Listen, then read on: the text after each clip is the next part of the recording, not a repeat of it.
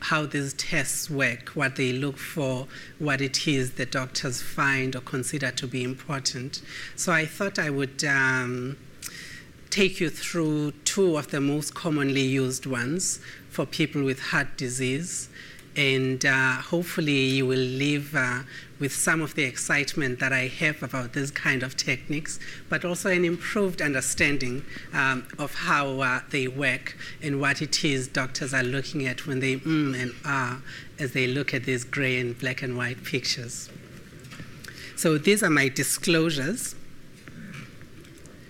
And this is a brief outline of my talk. It's divided into 3 sections. A brief introduction into cardiovascular imaging. I will speak a little bit about ultrasound of the heart, what we call echocardiography. And then I will speak about MRI imaging of the heart, what we refer to as cardiovascular magnetic resonance. So this is what we do as doctors. We see a patient. It's critical in the diagnostic pathway that we're able to put them into a specific box. And if you ever sit with doctors, they will tell you that the biggest cause of headaches are the complex patients that we cannot put into a specific box. Because by putting them into a specific box, that is what allows us to be able to make a specific diagnosis. And once we've made the diagnosis or a label, then we are able to institute our management plan and treatment appropriately so that we can ensure the continued health of our patients.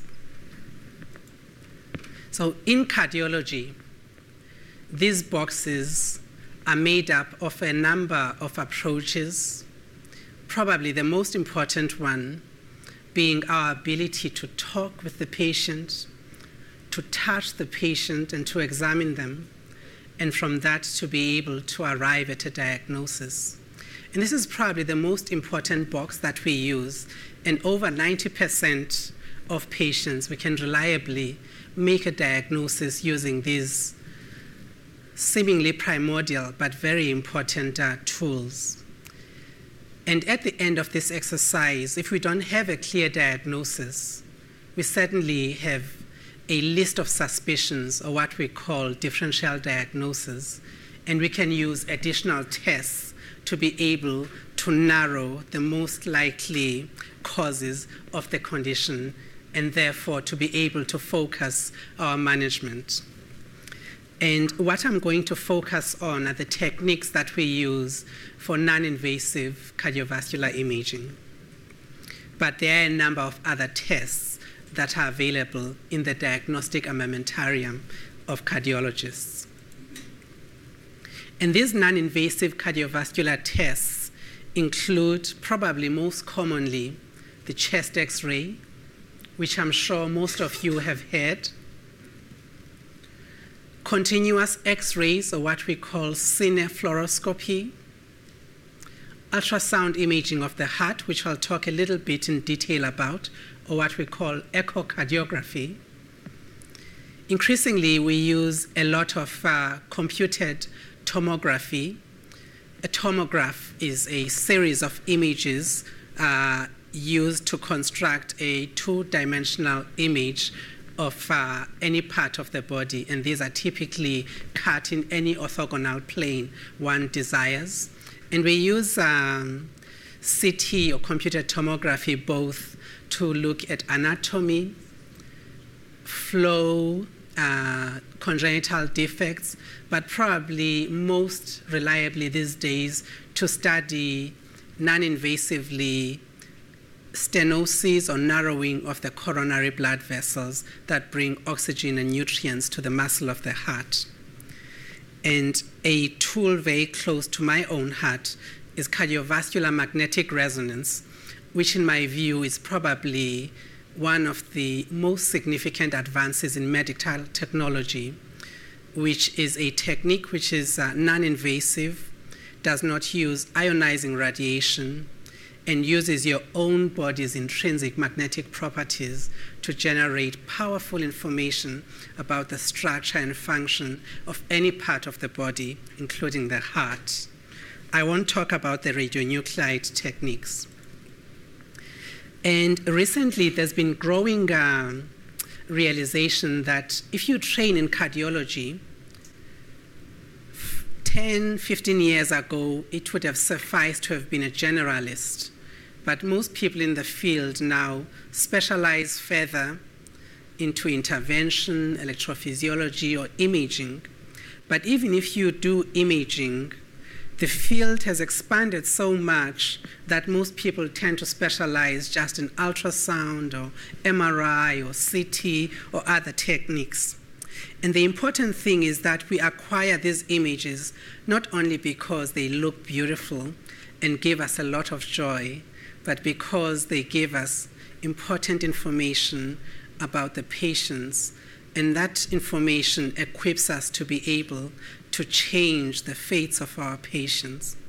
And so it's about being patient-centered and not being technology-focused. So as cardiologists, we're very spoiled. We have a number of both invasive and non-invasive imaging techniques available at our disposal. And if you speak to people who specialize in imaging, many of them will tell you, my technique is far better than the other techniques. But of course, one is to appreciate the complementarity of these tools in allowing us to be able to arrive at the correct diagnosis and therefore to be able to treat our patients appropriately. So it's about the appropriate test for the appropriate patient. So a few words on ultrasound of the heart, which is really the basis by which birds are able, though they are blind, to hunt for prey, even in the dark. And this is based on the travel of sound waves and them being reflected and going back to a source. So we use a box that is connected to a probe that we hold in our hand, and we use high-frequency ultrasounds emitted from that probe to interact both with static and moving structures within the body of the patient. And those structures then reflect the sound waves back to the probe, which is able to pick them up and to generate this information that tells us about the structure and function of the body. So ultrasounds, I'm often asked what they are and what the term ultrasound actually means. They are merely sound waves, and what makes them ultrasound waves is the fact that they have frequencies higher than the spectrum of audible human hearing, which is about 20,000 hertz. So in terms of their physical properties, they are no different from any of the sound waves that we are used to. And typically the ones that we use for imaging range from between 1 gigahertz to about 6 gigahertz. And of course, they are used for many things. Probably most of them are most familiar with sound waves when they are used in pregnant women to tell us both about the health of a developing baby as well as the estimated fetal age. But they can be used to assess for deficits in structure of solid objects.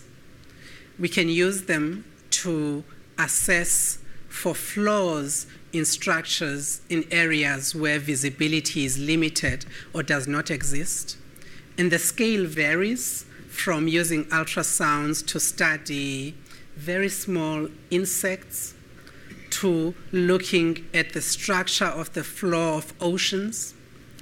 We can use them industrially at very high fields to clean objects, to accelerate chemical processes. And of course, as I started off, many animals, like snakes in the dark, are able to climb up trees without seeing, and that's because they are able to use ultrasounds to be able to detect both prey and obstacles. And increasingly, they're also being used as a way of complex communication amongst humans. So I'll tell you a little bit about the machines that we use. So a typical ultrasound machine has got 5 basic components. A pulse generator, which is what generates the sounds, usually from electrical energy, which is converted into kinetic energy and then sound energy. And a transducer, which we hold in the hand. And it's got what are known as piezoelectric crystals, which vibrate at specific frequencies and release the sound waves, which then enter the body through what we call specific acoustic windows.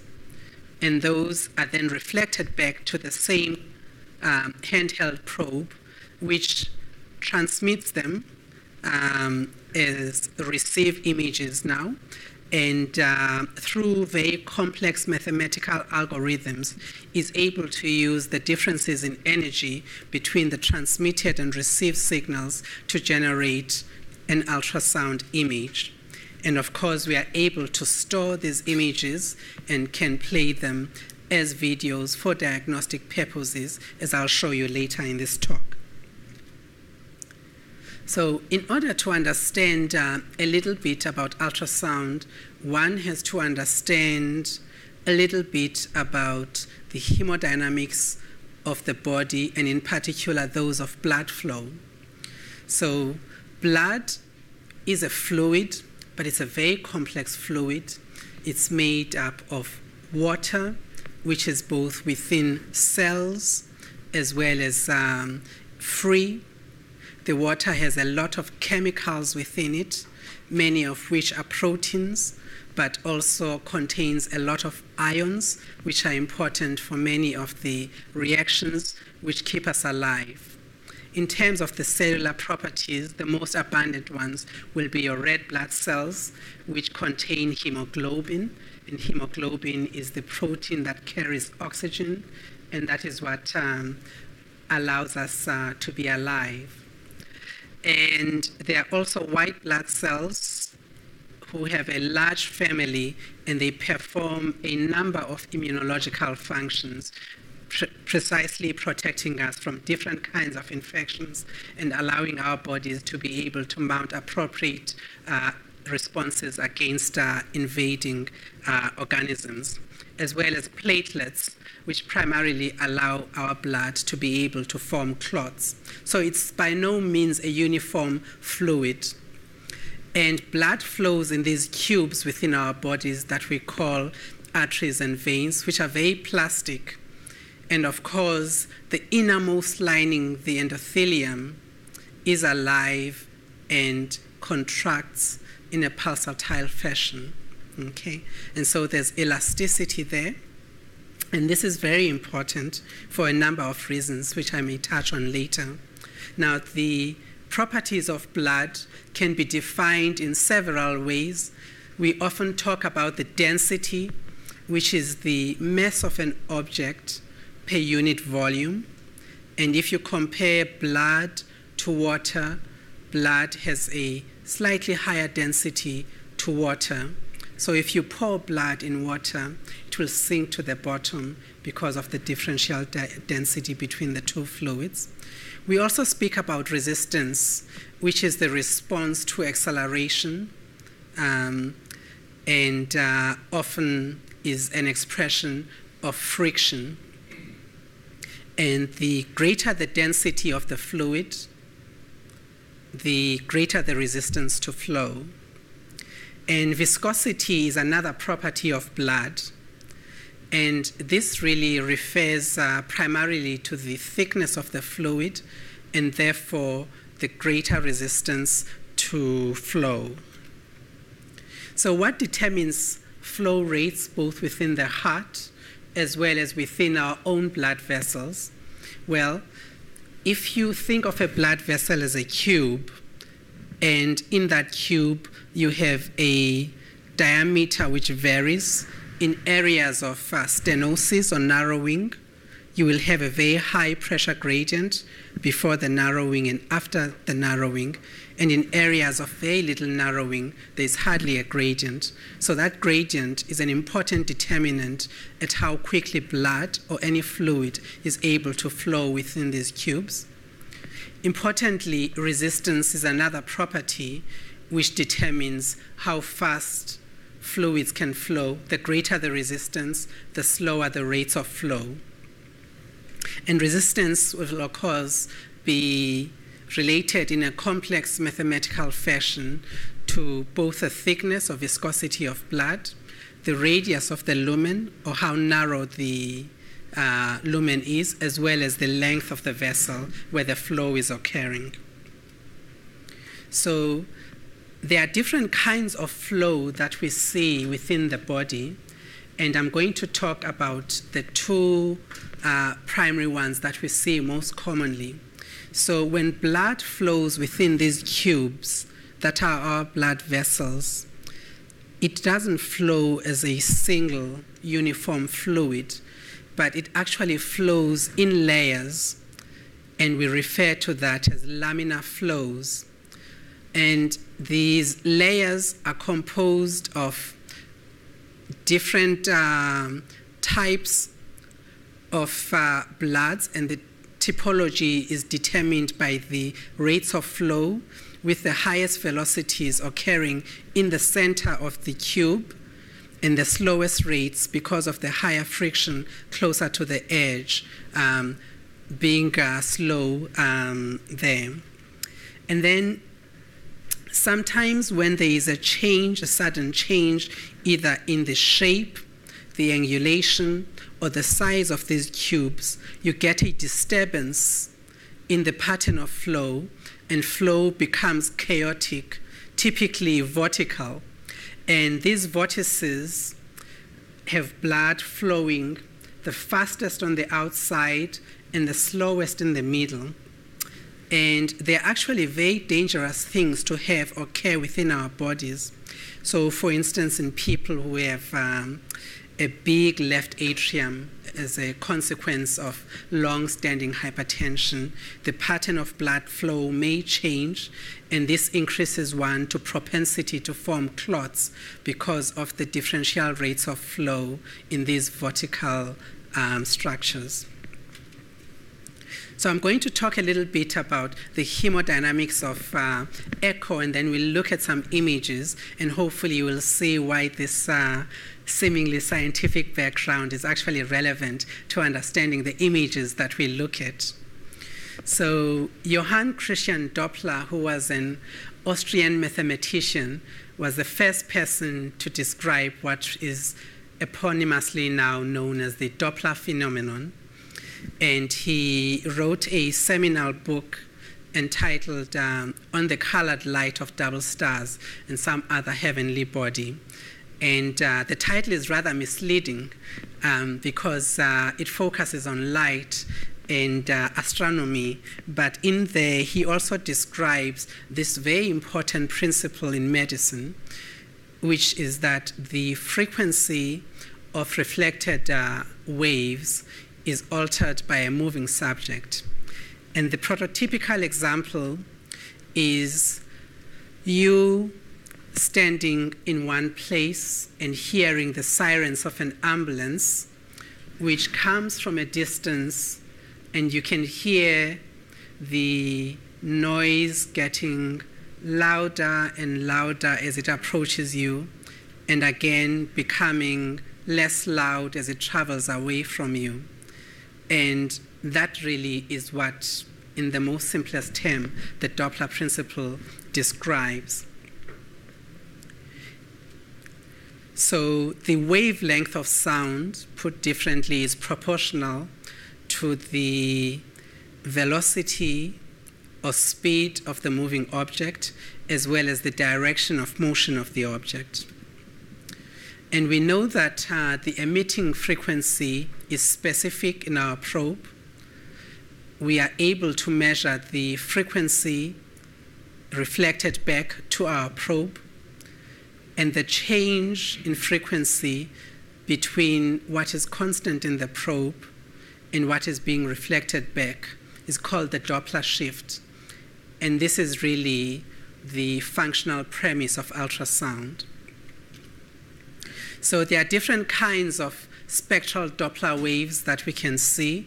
We refer to pulse wave, which is the measurement of a specific frequency in a specific area of a column of flowing blood, as opposed to continuous wave Doppler, where you measure the velocity or frequency in that entire column rather than focusing on a specific point.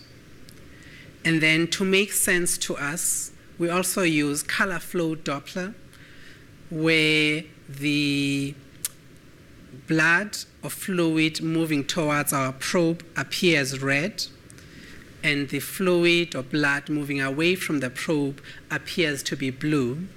And so we can get these images where these colors tell us both about the hemodynamics of the valves. Is there stenosis? Is there leakage, or what we call incompetence or regurgitation? And can we measure the pressure gradient across a specific structure, but also the direction in which blood is flowing? So this is a typical appearance on ultrasound.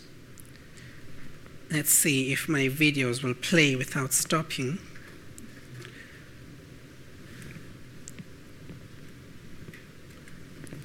So in this one, they seem to have a mind of their own. Let me do something quickly, because this is important. So if we go to playback.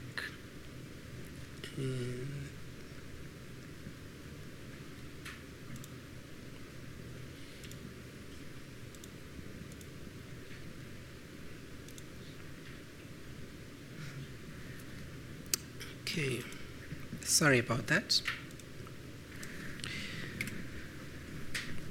So in this image, it's got a mind of its own. We can appreciate different structures of the heart. We can see the different valves opening and closing. We are able to look at the direction of flow of blood. We can measure the chamber sizes, the ventricles, which are the main contractile chambers of the heart, as well as the atria, which are the storage chambers of the heart.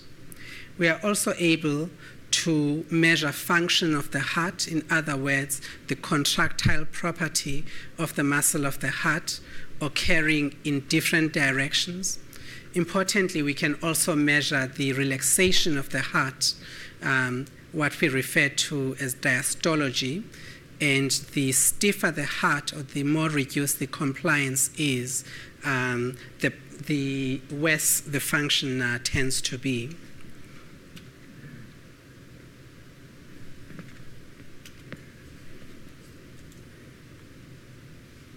So one might ask, with ultrasound imaging of the heart, what are the advantages? Well, it's portable. You can carry it anywhere with you. It's easily accessible. Almost anywhere you go, it's easy to find. And most people are relatively familiar with it. It's easy to do. It's relatively cheap. It's safe. Good, thanks. Yeah, thank you so much. It's relatively safe with no known harmful effects. Sometimes with the older machines, if you imaged for a long time, that would cause local heating. But the newer machines, as of about 5 years ago, have got thermal indicators. And once the probe reaches a certain temperature, the scanner stops working for a few minutes to cool down. And importantly, for these reasons, ultrasound can be repeated as frequently as possible.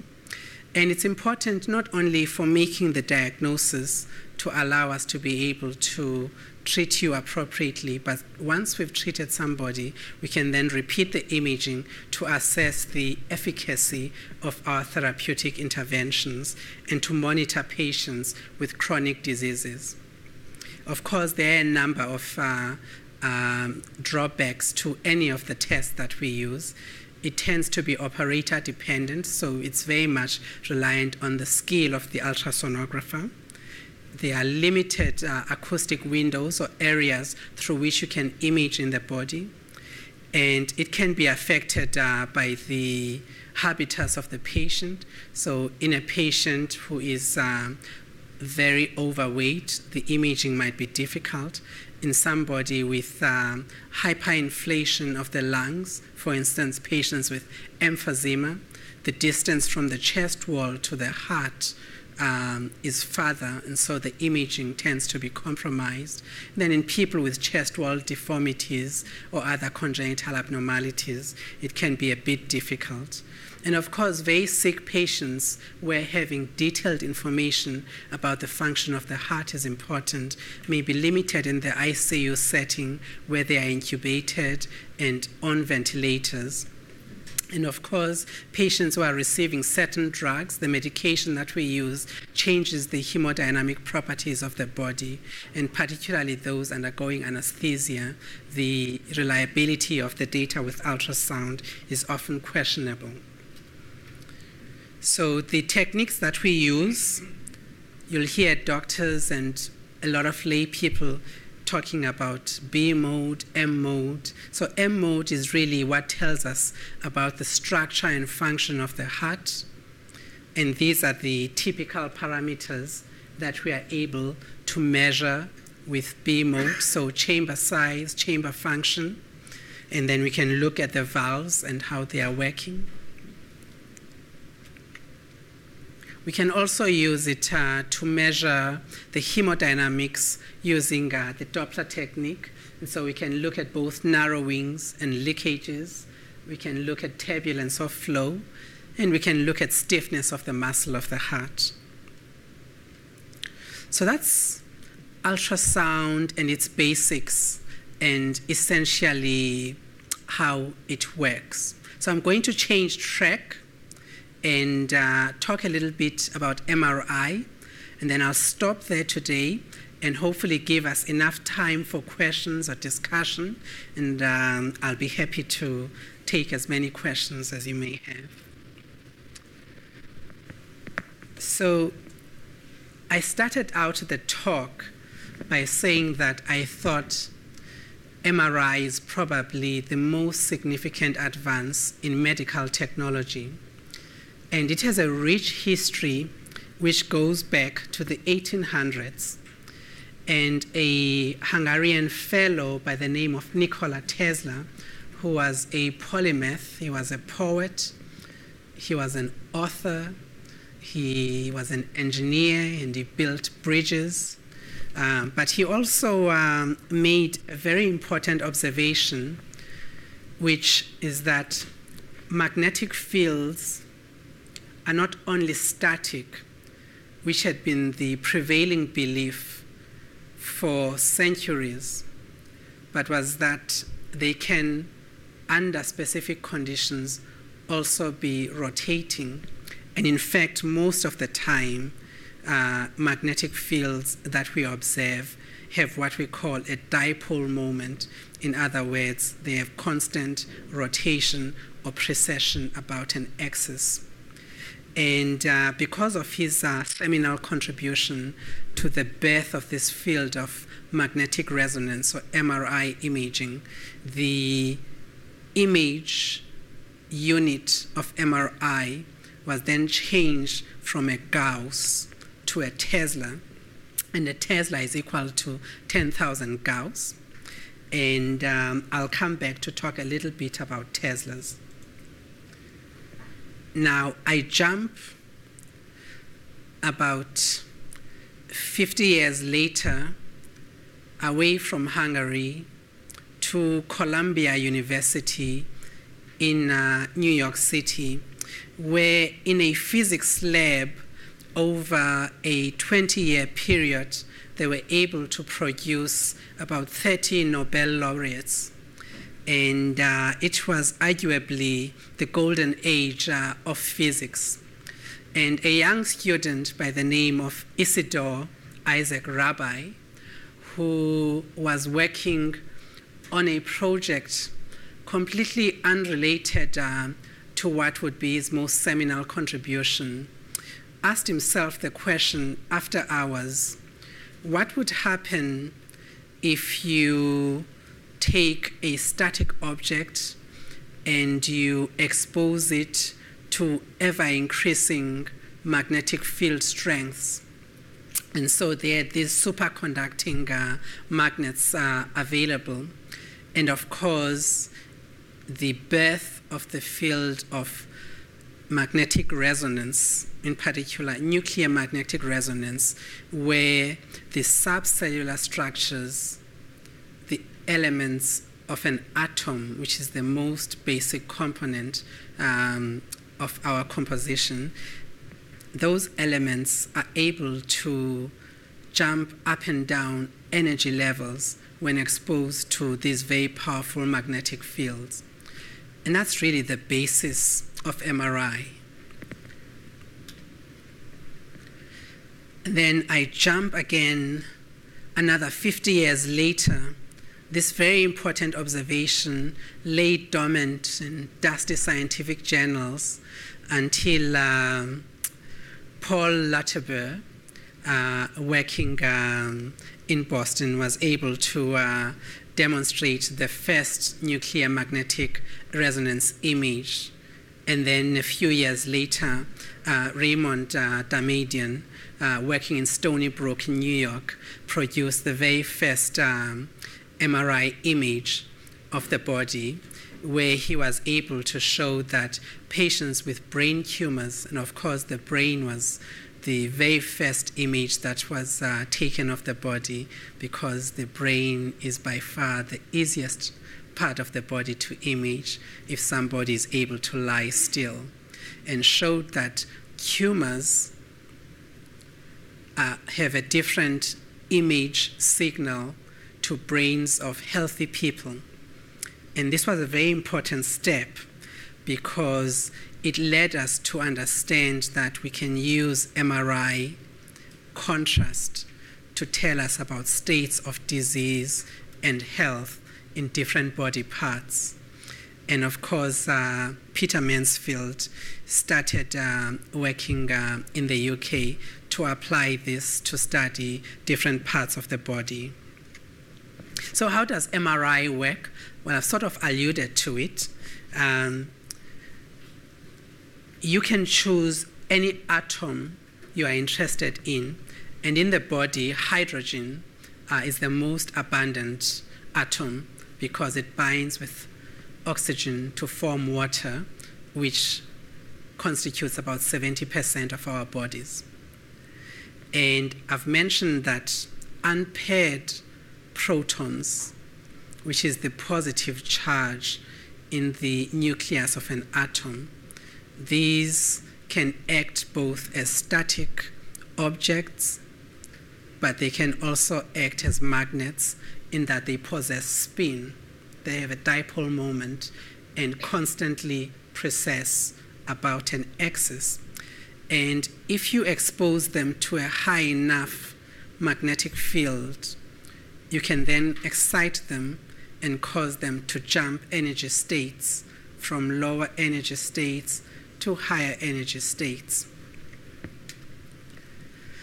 And so we have a magnet which is constantly turned on, and this magnet has got what we call equilibrium magnetization. We then introduce a radiofrequency pulse which excites the hydrogen protons within our bodies, and they jump different energy levels, and we switch off that radiofrequency excitation. And as they return back to their original resting position, they give off energy. And there are different ways in which they can give off that energy. One can be energy given off to the surrounding environment. In other words, what we call spin lattice relaxation, or T1 time. Or the other common way is that you have precession about an axis in one specific direction, and as they relax back to their original energy state, they then precess in the opposite direction. And so spins in opposing directions will then cancel each other out, and therefore the energy is depleted and they return back to their resting energy state. And then we have coils that have gradients that allow us to be able to produce these radio frequency pulses in the X, Y, and Z directions so that we can image now three-dimensionally the body in any orthogonal plane that we so desire. And then we have an RF detector, which is able to detect the energy given off by the spins that were excited. And using a very fancy mathematical origin that we call Fourier transformation, which has to do with the relationship between velocity, frequency, and the wavelength, we can then convert the differences in energy into the images that you and I see. And all of that happens in this mythical area called K-space. And now you might ask, what is so special about the heart? Well, it's special for a number of reasons, many of which are philosophical, but also because it is probably the hardest part of the body to image. Because the heart, by necessity, has to be in constant motion. It has to contract in order to keep us alive. And I know that a famous surgeon by the name of Christian Barnard said, "A heart is but a pump." Of course, a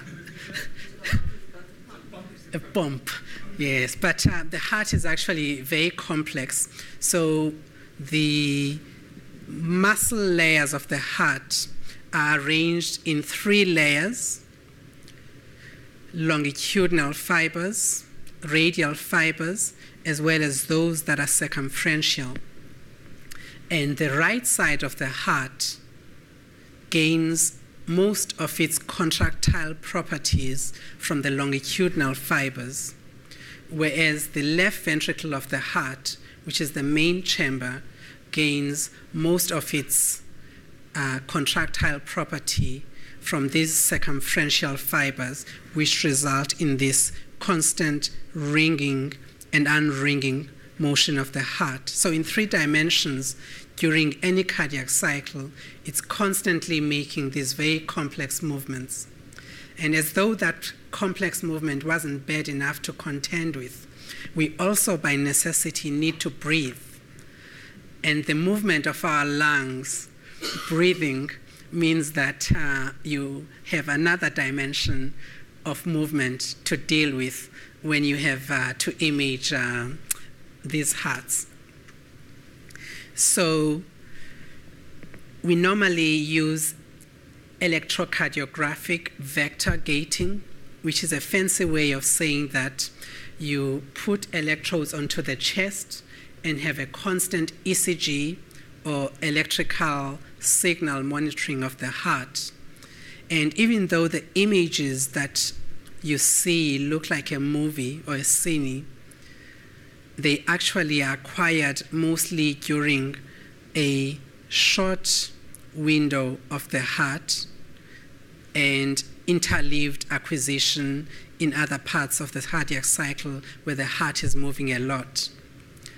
And so the images are actually a series of stills, and these stills, we play them close to each other, much like the old cartoons where you flip the paper and it looks like a movie. And that's what you see both with ultrasound and in particular with MRI. And there is a concept of temporal resolution.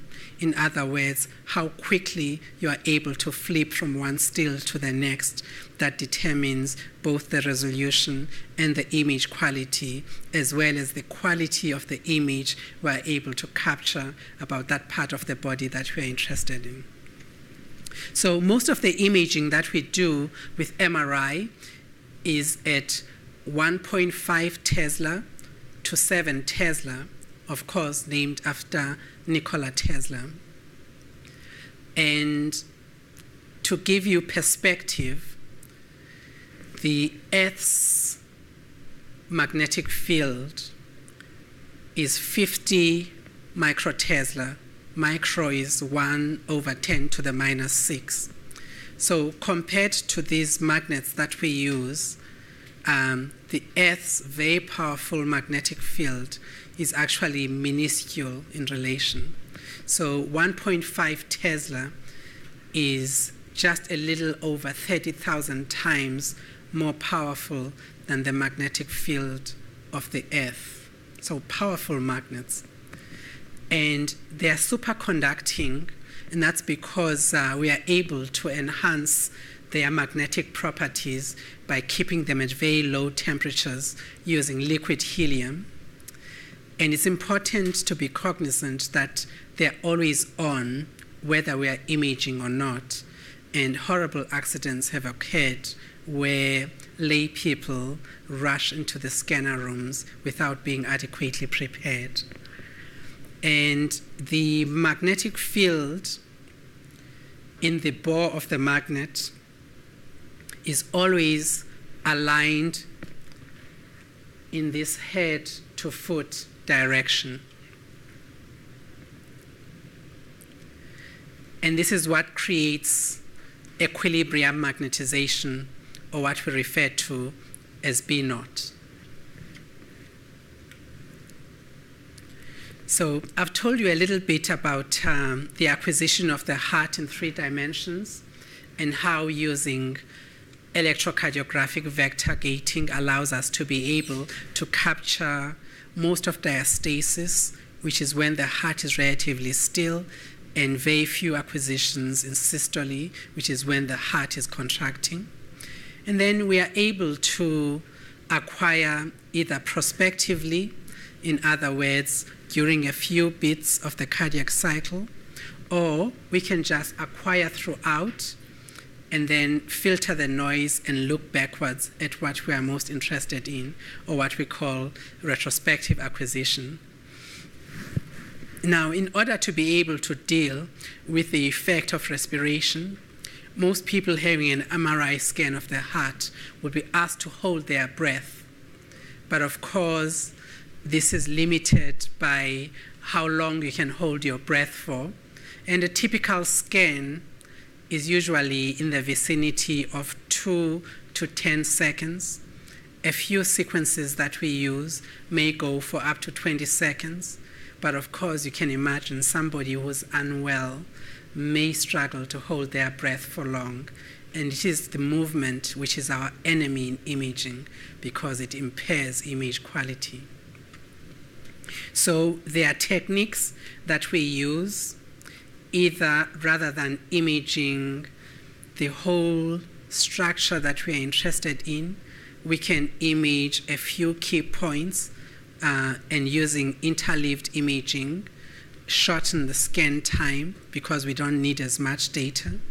Or you can use what are called parallel acquisition techniques, where you can image different parts of the organ at the same time and then retrospectively add the data together to give you what you're interested in. So I thought I would just touch on the concept of magnetism, because it is so central to our techniques in MRI. And this is something that we use every day in daily speak, magnetism, somebody's attractive, maybe you have a certain affinity, you like something about them. And of course, scientifically, it means the same thing. And it really refers to the property of matter, which occurs as a consequence primarily of electrons orbiting around atoms, but importantly within the atoms themselves, the different components, the protons, the neutrons, all possess the same quality of being in constant orbit. And all of us are actually magnets because we are made up of these atoms. And I know that we are often attracted to each other, but you might ask, why is it that we're not constantly bumping into each other? And that's because our atoms within our bodies are not organized. They spin in different directions, and so they cancel each other out. So we are actually ineffective magnets. But when put, for instance, in an MRI field, we actually become very powerful magnets because all of the atoms in our body in these superconducting fields actually become magnets themselves. Okay.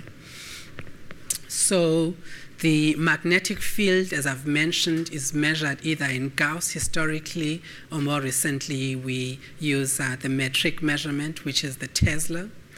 And there are concepts that are important. You will hear people often speaking of ferromagnetism.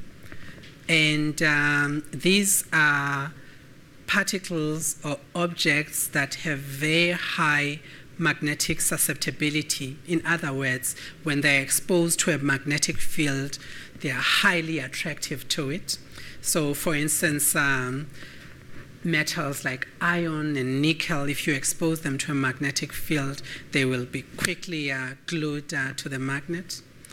And then you have other materials that may be paramagnetic, for instance, oxygen or gadolinium, which I'll talk about, where they have unpaired electrons resulting in positive susceptibility, but this is less powerful than that of ferromagnetic objects.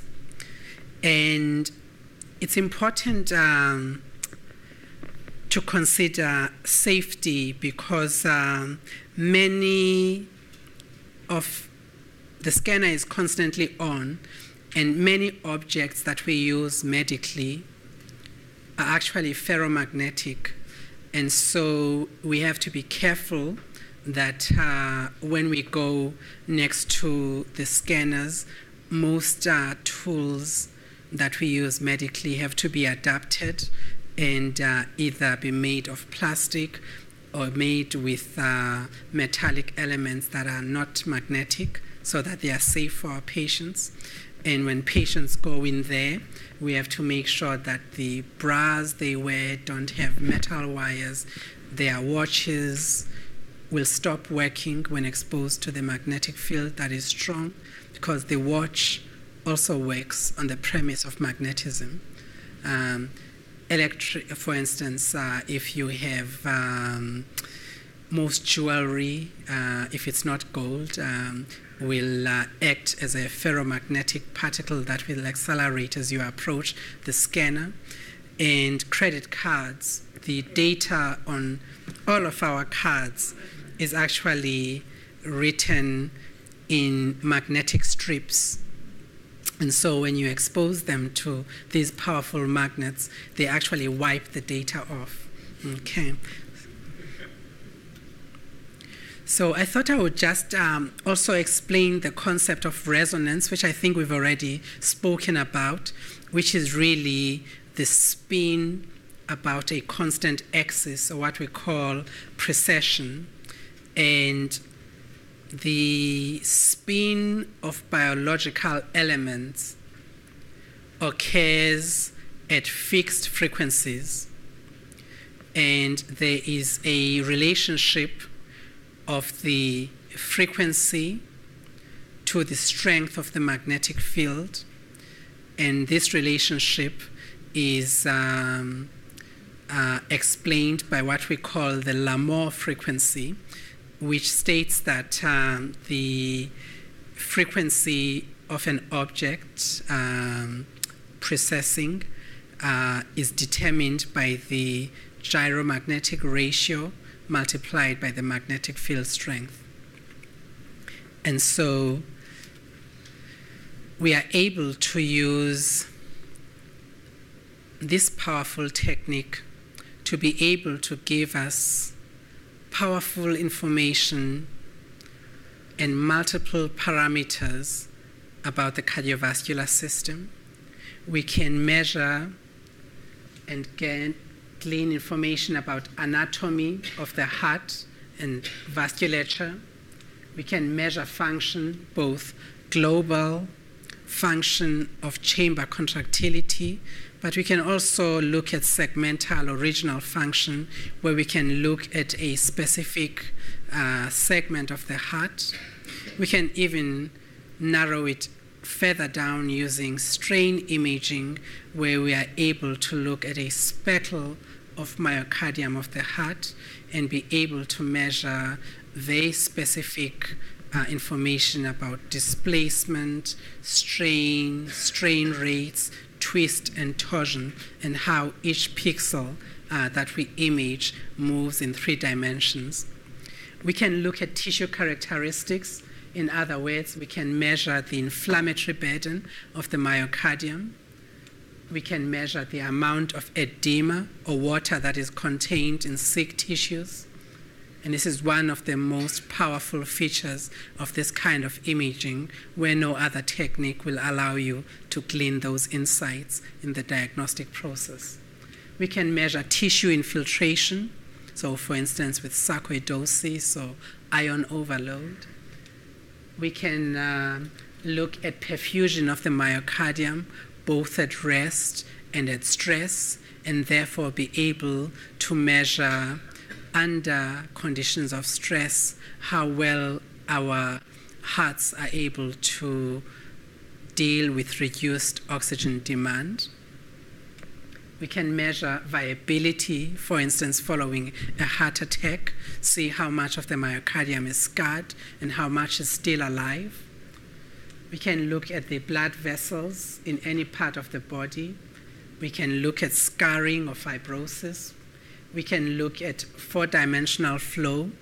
This is a fancy way of saying 3-dimensional flow and include the dimension of time. We can measure myocardial energetics, in other words, the metabolic content of the myocardium, where we can measure certain elements like phosphor, creatine, ATP, and glean how well the muscle of the heart is able to use the energy substrates available at its disposal to be able to do its work. We can also measure the amount of fat or lipids both inside the cells of the heart as well as in other tissues outside of the heart, or what we call lipidosis. So you may ask, what are the advantages of this imaging technique that I love so much? Well, it has both very high spatial resolution. In other words, it allows us to be able to narrow in on a very small part of the heart, and we can get images with very high detail or resolution, but at the same time has got very high temporal resolution, so you can measure in time and be able to miss very little gaps in these still images of the heart that make up your cines. Because the imaging is 3-dimensional, it's the most accurate form of imaging available to us. It's very robust and reproducible, and unlike ultrasound, the inter-observer variability is very low, so it's not dependent on the user. And importantly, it's safe. Unlike most imaging modalities like CT, X-rays, fluoroscopy, or nuclear techniques that are premised on using ionizing radiation, it doesn't involve any radiation and really is premised on your own body's intrinsic magnetic properties. And the results are very consistent. And it's the only technique, as I mentioned, that gives you information about the amount of scarring or fibrosis, the amount of inflammation, the amount of water content or edema in the tissues. Of course, it has its drawbacks. It's expensive. Very few people know how to do it. And in some patients, particularly those who've had metallic implants, it may be contraindicated. And some people, probably about 2 to 5% of people, have claustrophobia and struggle lying still in the space, and so we cannot perform the test. And so the common indications would include heart failure, patients with inflammation of the heart, patients who've had heart attacks, patients with infiltration of the heart. It gives us a lot of information in patients with congenital heart disease, and we can use it for a number of important indications where no other test is able to give us equivalent information. So I've spoken about the coils, and I'm just going to touch lastly on the concept of safety. Because we use these very powerful magnets to image with MRI, ferromagnetic and to a lesser extent paramagnetic objects can then act as projectiles when they interact with a magnetic field, which can be very dangerous. These magnetic fields, which are very powerful, can also induce electric field currents, which may result in burns when we make loops with different body parts. And of course, they can cause electric shocks, but this is much less common with newer generations of MRI scanners. And these are important considerations. This is, as you can see, a standard bed from the ward, which contains a lot of ferromagnetic particles, patients who've been burnt.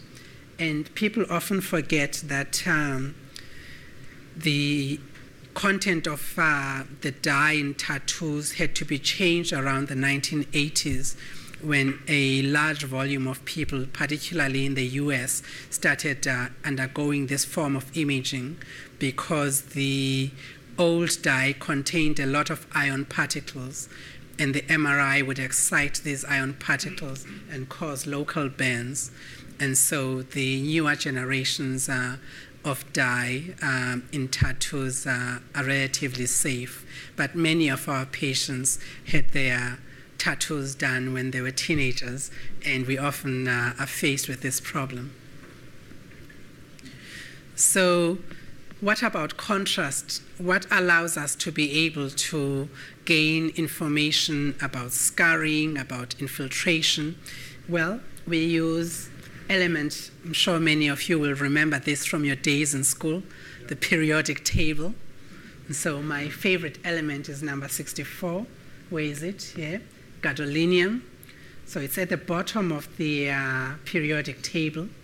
And that's for a good reason, because this bottom table has got a fancy name that I won't go into, but basically contains a group of relatively inert elements.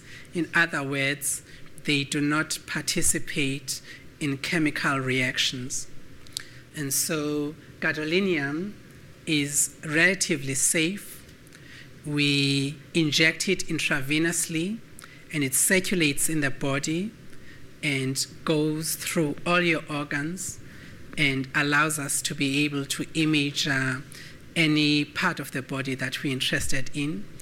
And within an hour, 90% of it will be in your bladder because your kidneys get rid of it. But in patients with kidney disease, their ability to be able to excrete the gadolinium is impaired. And in the past, there was an association between kidney disease and the use of gadolinium, resulting in a new medical condition known as nephrogenic sclerosing fibrosis, or NSF. And this has now virtually disappeared.